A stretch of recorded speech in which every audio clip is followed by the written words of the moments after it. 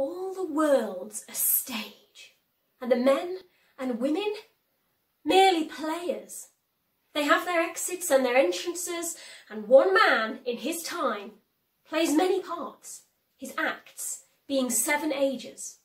First, the infant, mewling and puking in his nurse's arms, and then the whining schoolboy with his satchel and his shining morning face, creeping like snail unwillingly to school.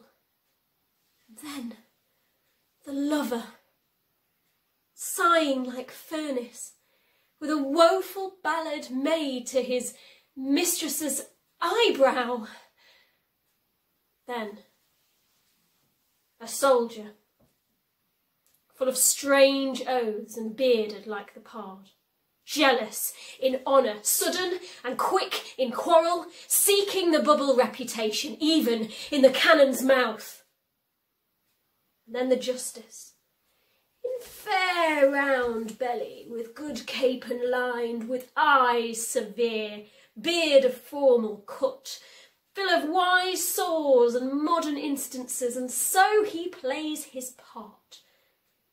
The 6th age shifts into the lean and slippered pantaloon, with spectacles on nose and pouch on side, his youthful hose well saved, a world too wide for his shrunk shank and his big manly voice, turning again towards childish treble, pipes and whistles in his sound.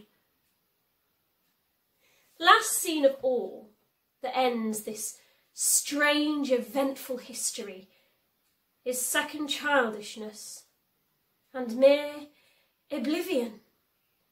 Sans teeth, sans eyes, sans taste, sans everything.